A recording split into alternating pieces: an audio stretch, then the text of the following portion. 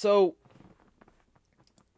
I am willing to go on streams, videos, etc. with people willing to have me. Most people aren't. You can say that's justified or not if you want.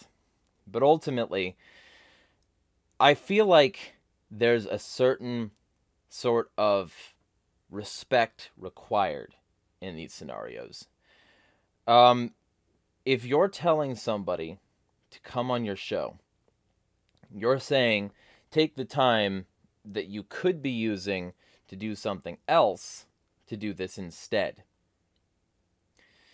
Now, when that's the agreement, you're clearly saying either one of two things. You're either saying that you know the person and you know why their time would be valuable, and this is like good faith, right? Assuming you're not a piece of shit. You know the person and you know why their time would be valuable, and that's why you're inviting them on your program. And you should let them speak and give them the majority of the time in order to fully flesh out whatever point they make on their own time that you don't make yourself. Because otherwise, why have them on at all? You can make that point, right? You can do this on your own, so why do you need anybody else? Why would you want anybody to make a point that you can make better yourself? Unless it's just for name recognition and clout chasing, or getting the numbers from their audience in your audience. Unless it's some, really cynical motive, which I find it is a lot of the time. That's the good faith version of option one. The second option is that you don't know them. You don't know them, and you should let them say what they need to say. Because you invited them onto your show so that you could have a discourse with somebody you didn't know. I find a lot of internet streaming culture to be rather toxic because a lot of people aren't willing to acknowledge those two premises, and as a result, they will interrupt people, they will challenge people to debates, which are anything but, that are like basically just shouting matches with many fallacies until one of the people gives up and stomps off. Or till one of them just gets stomped into the ground and owned epic style. This isn't debates. There's nothing intellectual or academic about that sort of culture. And I've rejected them being called debates for a long time now, because they're not. All they are is a public spat recorded on video. The fact that two people disagreed with each other and put it on record does not mean that a debate occurred. A debate involves more intellectual rigor. It involves trying to give your opponent space. It involves, stepping back for a moment and being respectful. But most of these online debates aren't. They don't care. I just thought I'd preface this with that sort of explanation as to why I'm standoffish when I do get invited on streams.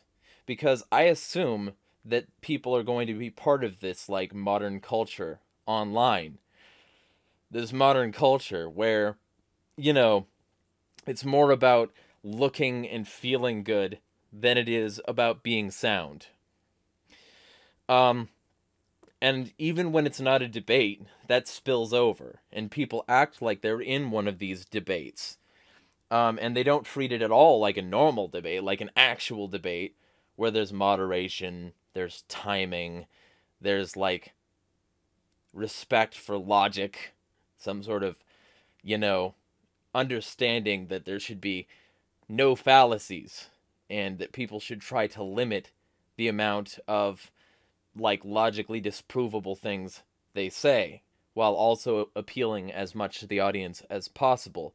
Debate is both an art and a science. But this rubs off on other cultures online. And a great example of that having happened recently was when I went on a stream to talk about libertarian unity. And by that I mean the bottom strip of the political compass. I mean the people who want 0% government, who want zero state. Not people who want a little bit, you know, not minarchists, etc. But like ANCOMs, you know, the dreaded ANCAP, fucking agorists, mutualists, syndicalists, egoists. You know, I could keep on listing ists, individualists, transhumanists, primitivists. Everybody has something against the system that can be used. And all they have to do is form enough of a bridge to take actions on specific issues, and coalitions can be built. And then those coalitions can be broken up, should people desire. But when I got on this stream, the prime disagreement seemed to stem from the person's experience having been affiliated with libertarian organizations, and I say libertarian in severe quotes, because many of these organizations are anything but. As those of you who have been following me for some time know, I got some shit against many libertarian organizations. So, imagine my shock when bringing up their funding sources didn't get taken well. Now, maybe I wouldn't have made this video. Maybe I would have, you know, let it slide that I was kicked off of this stream for explaining my position loudly while I was being talked over trying to explain my position, or while my position was being dismissed without any proof. But to be specific, I got kicked off and I started to write a thread about my experiences having been kicked off. And my thread is as follows: that I brought up the conservative funding of libertarian organizations, that Samuel Edward Konkin III brought this up in the New Libertarian Manifesto, that Rothbard got kicked out of the Cato Institute because of that, and that Rothbard's assessment of their influence was correct, and also my own personal experience, because, as those of you who've been following my content for a while know, I tried to run a YAL chapter. I tried to start one, and it didn't work. Partly because I had a lot of anarchist views that didn't really comport well with the conservative material they gave me. So while these people would be arguing for limited government and legalization of weed exclusively, and we're not so extreme, we're not anarchists, and having a big old Nolan chart bullshit political compass tilted on an axis in order to say that, you know, statism is here and Ron Paul is here, you know, it didn't go well. Because I don't believe that material. I believe that there's more anarchist positions than Ron Paul. But just to be clear, I tried. And so I know what's on the material. I know what these conservatives have been funding. And anybody who's been following me knows that I know. I know my shit in this regard. So I started to talk about that, and was regularly and routinely interrupted, and eventually kicked because I don't want shouting on my stream. I got loud and got censored. He accused me of being bad at coalition building because I harshed his weed high, which, by the way, holy shit, he got blazed on that stream. You can just see him lighting up over and over. Maybe that might have had an impact on his ability to handle discourse. Who knows? I certainly wouldn't make that claim. And demanded I bring up examples of things these libertarian orgs do and believe. He then falsely accused me of strawmanning, interrupted, and censored me. All of those things happened.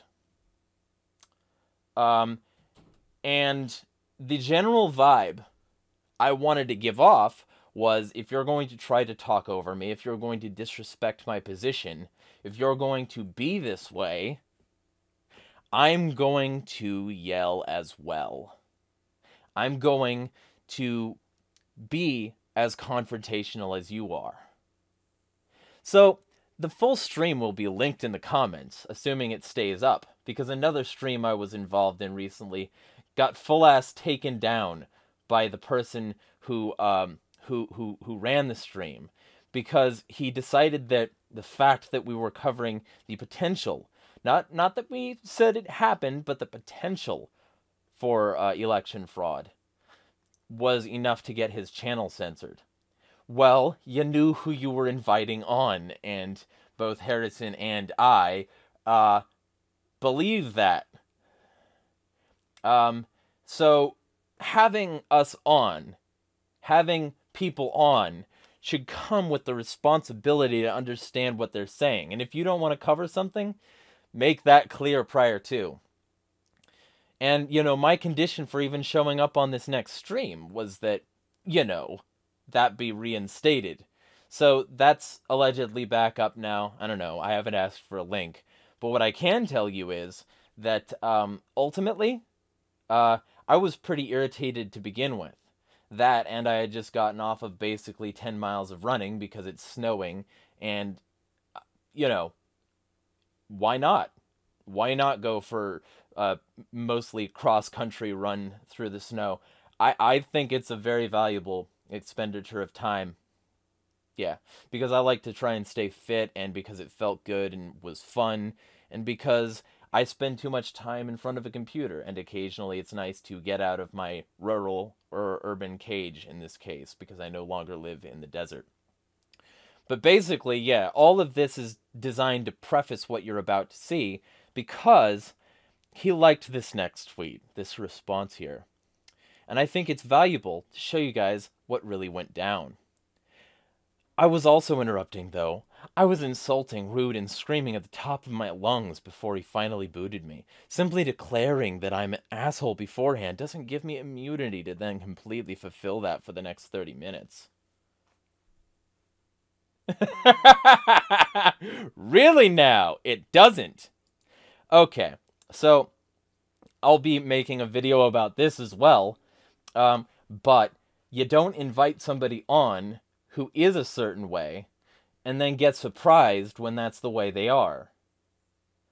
Alex Jones being invited onto a thing in order to, you know, yell, shouldn't be a surprise.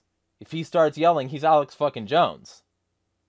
When Tim Pool had Kanye West on, wow, he started to spew some anti-Semitic shit. Who'da guessed that would happen? Because Tim Pool is a fraud. And I'll be going over that soon. I'll be giving my full-on take about that. And you'll notice that in this particular recording, they really would rather have discussed that than libertarian unity. But to be completely clear and specific, I was re-invited on, and there's a lot of follow-up afterward that really goes to show that if they had given me the full time to express what I was saying, it would have made a lot more sense and been a lot less dismissible. But that would have been too hard, you know, to confront, so they didn't do that. They wanted me, at least the guy who actually kicked me off. I'm pretty sure that that Kareem wanted me on, because he was the one who convinced the host to let me back on. And so if you all want to go check out the rest of the video, it will be there. But this is just the chunk where I got removed from the stream, because I think you guys will find it funny, and I think it's a good way to sort of inform how it is to invite somebody on you're not prepared for and don't fully respect or respect at all. Because, let's be super clear here, I lay it all out there. I'm extremely transparent about how I am. And yeah, it kind of gives me a license to do that. It's like saying, oh, yeah, shit, I invited I invited Slipknot on my stage and they just started screaming. I wonder why.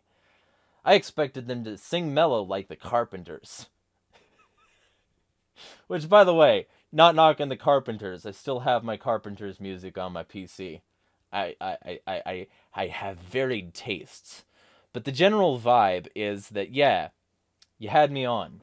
This is who I am. So, I got loud, and when I was treated better, this is generally true too, by the way. When I am treated better, generally I don't get that loud. There are so many streams that I've been allowed on, invited on, where I don't get loud. I wonder why. So, it's almost like, if you want me to not be an asshole, it would behoove you to not be that way to me. Not dismiss my experiences, not dismiss what I say, etc. And I want this to be on the official record, even if the full video gets taken down. So that's my goal here. This rant at the beginning was just to preface it and to give enough padding that this is original content and that YouTube won't censor me, because I know how to stay on YouTube. So with all that being said, time to hit this bitch and press play. Smash the fucking state. So basically what happened is me and Leighton were chilling. We were talking about the yay thing, and we talk about cultural issues here more so than geopolitical. That's why I like it. And then we talked about Balenciaga, and then somehow we got into, I started talking about ANCAPs and ANCOMs working together. Eli was in the Twitch chat, and I played that Brett Weinstein clip where it says, hey, we have the fundamentals of decentralization both, or he said liberty. And I said, why not cooperate? You said you had a lot to say about that. Jeremy's very good at articulating that. And you can remember, Leighton, I used to be like pro Nick Fuentes. I'm glad I got off that train. Talked to Jeremy about it. I'm like, you know what? I didn't look at any ANCOM stuff. I didn't look at Bakunin or any of that thing. So I do think it's fully possible for us to cooperate and go fully decentralized and work in that fashion. That being said, though, you guys had thoughts, and I was actually really interested to hear your perspective.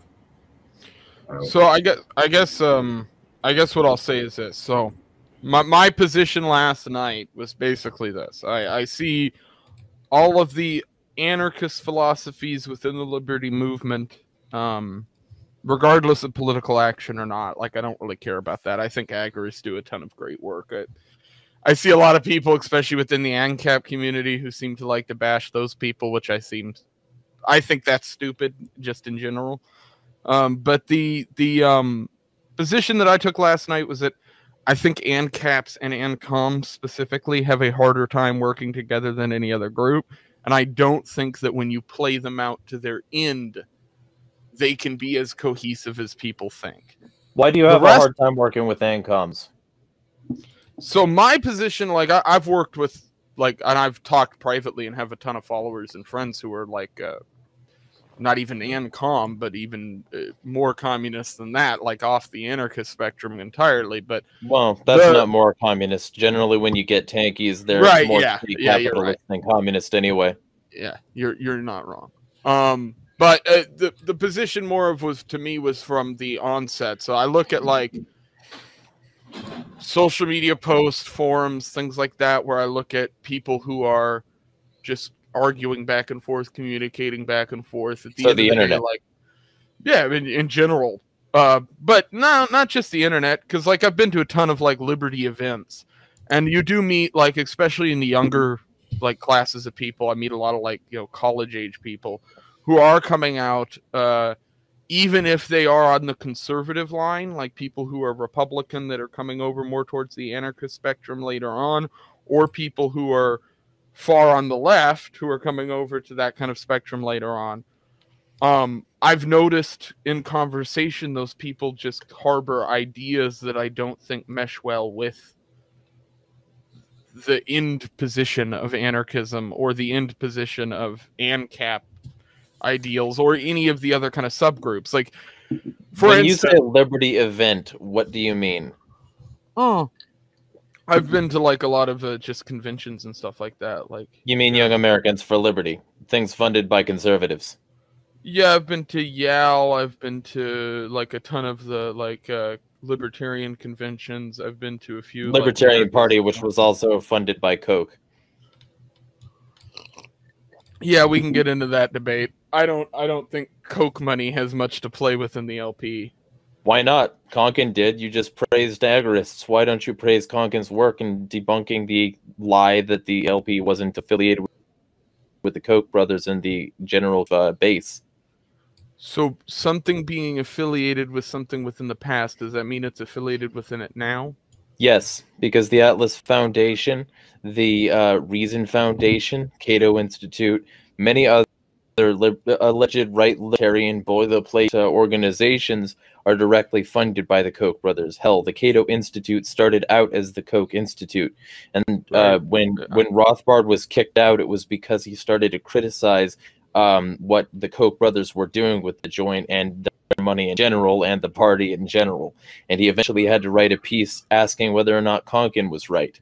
So was Rothbard wrong? Was Konkin wrong? The fact of the reality is we're living in an era right now where you have multiple sects of libertarianism and multiple sects of anarchism. Like, that's the reality. So you can talk about past theory and what roles they play. No, it's current. But the reality is you have funders now of the LP, and you can argue that people who fund the LP were funded by the Koch brothers or are funded by the Koch brothers.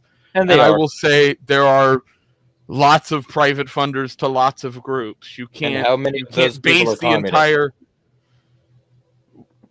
Again, I don't see how that plays into what we're discussing. Okay, so let me ask you: if I tell you who to a Republican or a Democrat, does that to your impression of them? If I told you that they were donated, their actions matter. If I told you that they were donated to by the same military industrialists, the same intelligence industrialists, the same police offices, if I told you that they were funded by the same people who fund every bit of evil that you claim to oppose, why would that not change your opinion? Funding doesn't mean anything. Actions yes, do. It fucking does. If a group is then okay, in reality, what you're saying means nothing. If funding people means as much as you, funding, holy shit, Rothbard was not wrong. If funding people in the way that you're talking about means as much as you believe it does, then I don't understand what you're attempting to say. So if I take $5 from a statist who has a benefit for me to vote, definitely analogous. Okay, if I take $5. If I take $5, if I'm broke and I take $5 from somebody who is a statist and they have a benefit for me, you're not paying attention to what I'm saying. I'm saying if I'm somebody who's broke and I'm completely without money, I need monetary value, and somebody walks up to me and offers $5 to go vote for the candidate that's going to give them the things that they want, or to advertise that candidate is better to give them the things that they want, right? If you can be bought if that happens and they give them $5,000, $5 million, $500,000, whatever money you want to pick, they give that money to me, right? And then I don't vote for the candidate that they wanted me to vote for. Did that bribe influence my vote? No, I'll take a middle ground between both of you and say funding matters, actions do matter, but funding can, okay, I'll give you an example. Deep state funding can influence decisions, but it doesn't have to. And unless you can show me visibly where that is affecting it. Can I try something? Which is what I asked. So Kareem gets interrupted and he can't finish what he was saying, right? So I would take a look at, I think I'm sorry, I know your username is Insanity. What was your first name again? Jeremiah. Okay, so I think what Jeremiah is sort of trying to point out here is that essentially when you donate to a political campaign, you're exchanging monetary capital for social capital. And so it has an informing effect on what the likely decision-making of that candidate is going to look like. And what it always does, basically. Right, but it does that through actions that those politicians or those candidates or those people take, not through the donation. I don't get what you are much more interesting. I'll give a practical example. Like when there was a streamer I do like who is a conservative, who Anomaly. And one day, Kyle Matovic from the Mises Caucus posted that, well, Anomaly's really criticizing Deep State Dawn. I said, oh, okay, let me see what he has to say. And then I saw him on Clinton.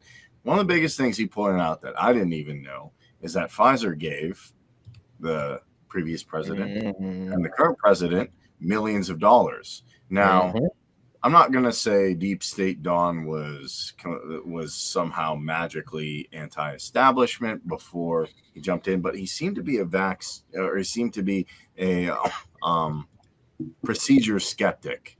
He seemed to be skeptical of Big Pharma and Robert F. Kennedy and things like that. No. Okay, fine. But let's just say this. He changed his tune over time.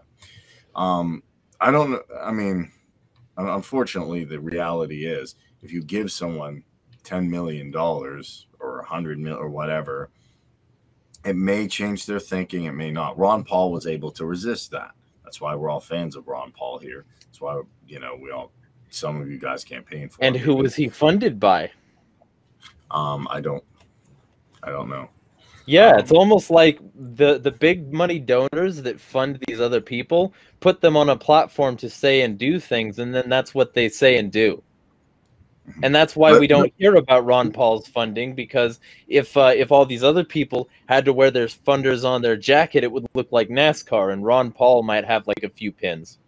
I don't disagree with you there. That's not where I'm disagreeing with you. My disagreement is simply in the way that you framed money going from somebody and that influencing their decision. Yeah, that fucking does. That is an option. Like, there are people who get funded.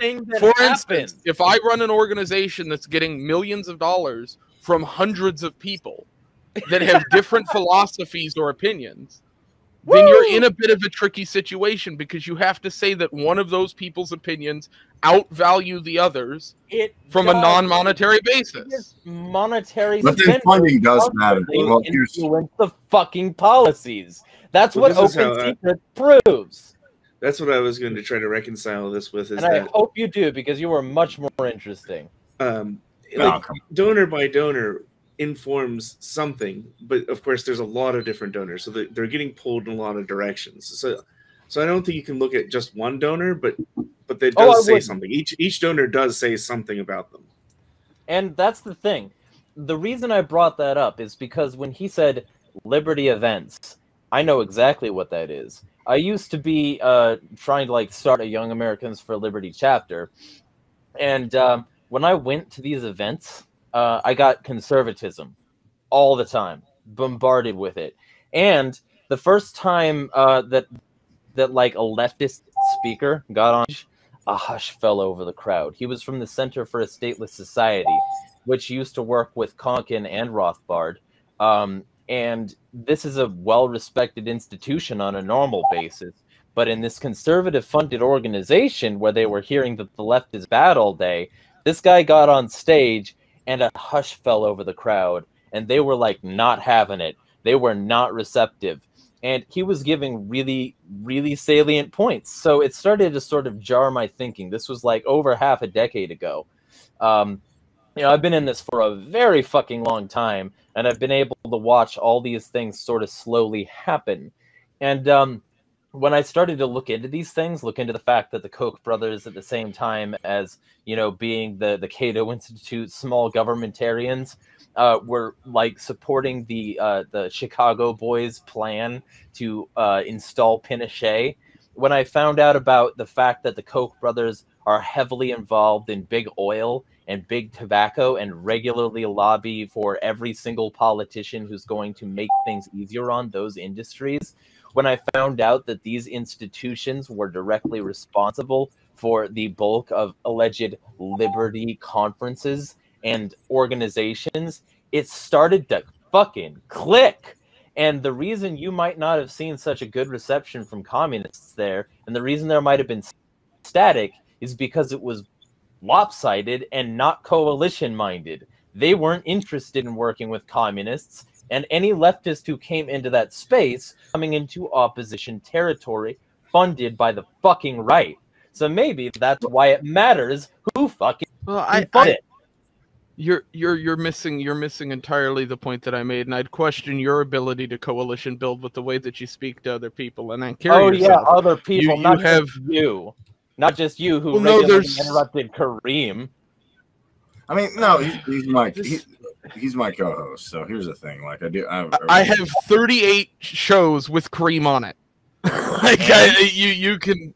So you can be rude to him now. He's not being. I'm not offended. Here's what I'll say. Here's what I'll say. Actually, in the fact of coalition building, we're going to fight amongst ourselves. Globalists fight each other too. People don't see it, but they do. Nationalists fight each other a lot all the time. Even there's points I've been on streams where people have said, like I said, syndicalists have said I'm pro feudalism, and then I actually was talking to Jeremy. I'm like, let me figure out how I can talk to them and not. Some people think primitivists are all, crazy people who want genocide. I don't think they do. I think they're looking at a more primitive way of living. I've talked to John Zerzan about this. That's why I said, Eli, when you were in the chat, I was kind of interested. You said you didn't know if coalition building was possible. Now, here's the thing. We're going to have disagreements. I can certainly elaborate on that later, but it is possible, even if we have harsh disagreements, to actually socially cooperate. Not everybody who socially cooperates or even coalition is, at the end of the day, C4SS is probably not going to agree with me on certain things. You and I don't, everybody here, we don't agree on certain things. Like I would disagree with Eli on minarchism. I want complete decentralization. And we have argued like fucking so much, so. Yeah. Me and I went 3 hours arguing with Jeremiah, because I still believe, and actually I agree with Leighton still partially, that if you have competing groups like mafia groups, that is anarchist. And part of me still lends itself to say Somalia was anarchy. It's not. 71. Or it was closer, I guess, if we're on a spectrum. And I do believe in easy case anarchy. Like if you review something on Yelp, you're making a decentralized decision. That being said, to kind of talk about coalition building and to talk about, there will be conflict. I'm sure NCAPs and NCOMs will be. Shout out to Rise of Liberty. Cussing each other. But here's the thing. I still think at the end of the day, it would be better to work with ANCOMs, because unlike state capitalism, which is what a lot of these things are, they're not going to go around and kill millions of people. Which, if you want to bring up the Yi comment, Leighton, since we're doing cultural things, that's what I was going to talk about, because that was an interesting. I heard what Alex Jones, and that was wild too. But to stick with coalition building, it's possible if we can socially cooperate, not necessarily if we're nice. Sorry, and if we can admit the problems, because I'll tell you, I've been on panels before, and one of the panels that I was on was a show called Break the Rules, and it did basically anything but, because as soon as I started to go against the funding sources of libertarian organizations, they balked. People always balk. They're not willing to talk about the fact that this money has a direct influence, and certainly not willing to talk about like open secrets findings or any of the things that have been proven, which is that the vast majority of candidates who win after getting the most funding to their advertising campaigns, etc. And they're not willing to talk about that because they're not willing to, address that part of the funding. Spike Cohen literally, got all pompous with me because I had the audacity to bring up the Koch funding, and all I did was ask him if it's still a problem, and he got immediately defensive and didn't even address the question, because that's what happens when people when people aren't willing to talk about whether or not Koch funding even exists, much less is a problem. That's a problem in alleged libertarian circles. Okay. Well, okay. Yeah. I think there's funding from just about every outside political organization. Okay. Where's the FTX funding for the Libertarian Party? What? FTX was a was a holding Democrats company. and Republicans. Yeah, I'm referring to the fact that you have a duopoly that exists outside of the LP, right? Those people are influencing the LP through funding both ways. Like, that's happening from all angles. Like, I don't... Okay, so which Democrat is donating to the LP? Well, I have no fucking idea. I can't tell you individual Republicans who donate. I have a joke. There's none. And I'm sure there are certainly individual candidates in local areas, especially that exclusively conservative and Republicans who are donating to LP and libertarian organizations because they're all. So let me ask you, what does that mean to you? What it means to me is that libertarianism has been, like, since the 70s, co-opted by conservatives and made the same fucking point in New Libertarian Manifesto. Rothbard eventually agreed with him after he was kicked out of the Cato Institute. It means it means that that's what these people control. They control the message because they control the purse strings. And if they control the message and the purse string, they control fucking policy. Do you disagree with the message? Do you disagree with the policy? Where? Say it. If you would stop fucking interrupting me, I fucking might. Okay, chill out. So, let's get fucking granular. Limited government. Fuck limited government. Either we're trending to zero or it's not liberty. Fuck personally liberal and socially liberal, but economically conservative. That's a bastardization of what the terms liberal and conservative mean. And ultimately, when you're with these people in charge, they will always say that, oh, I'm classically liberal, because they don't want dad to think of them as a liberal. But it's all liberalism. That's what liberalism means. That's what liberalism has always meant. The fact that they're saying classical is trying to seem more Republican. The only decriminalize weed. Let's decriminalize weed because that gets me high, and because it's safe, and, like, you know, we can bring it up to soccer moms about, like, analgesia and cancer. But, like, we won't talk about meth. We won't talk about most hallucinogens. This is a complete straw man. I mean, entirely. No, it's fucking not. You asked me about specific policies, and now when I'm listing them, you won't let me finish. Yeah, those policies aren't the views of the people you're describing. That's a straw man by definition. Yes, they are. I've known people for a long time. That's exactly what they say. This was on the material funded for Young Americans for Liberty. I handed out the palm cards. It doesn't. That one group with it, you're making a complete adaptation of every belief within a group because of one group. No, we're doing exactly what every other political faction does. That's not coalition building. About that's the opposite. Organizations. And I'm telling you that if I'm not interested in screaming on my show. I'm not interested in doing that. Okay. I'm not interested in having somebody yell and scream on my show. If we want to have a discussion, we can have a discussion. That's not a debate. If I told you that they were donating, their actions matter. Okay, in reality, what you're saying means nothing. No, I'll take a middle ground between both of you and say funding matters, actions do matter, but funding can, like, okay, I'll give you an example. Deep state funding can influence decisions, yes, but it doesn't have to. And unless you can show me visibly where that is affecting it. Can I try something? Which is what I asked. So Kareem gets interrupted and he can't, like, finish what he was saying, right? So...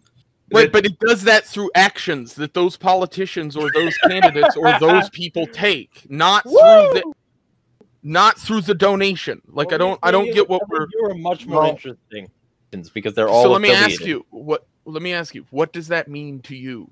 What it means to me is that libertarianism has been, like, since the 70s, co-opted by conservatives and made the same fucking point in New Libertarian Manifesto. Rothbard eventually agreed with him after he was kicked out of the Cato Institute. It means it means that that's what these people control. They control the message because they control the purse strings. And if they control the message and the purse string, they control fucking policy. Do you disagree with the message? Do you disagree with the policy? Where? Say it. It doesn't. That one group with it, you're making a complete adaptation of every belief within a group because of one group. I'm not interested in having somebody yell and scream on my show.